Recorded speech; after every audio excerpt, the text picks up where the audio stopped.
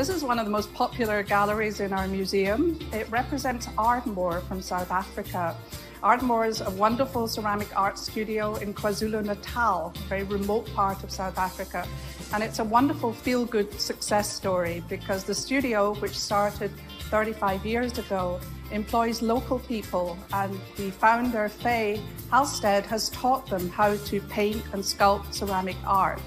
Each piece that you see here is unique, one of a kind, and the whole story really makes people sort of smile and uplifting. In fact, the whole community has been uplifted because of the ceramic art that they're creating in this remote region of South Africa. The museum really celebrates the fired arts of ceramics and glass. So we focus on anything that's made of clay, and we start back in the 1800s with beautiful pieces made by companies like Wedgwood and Royal Doulton.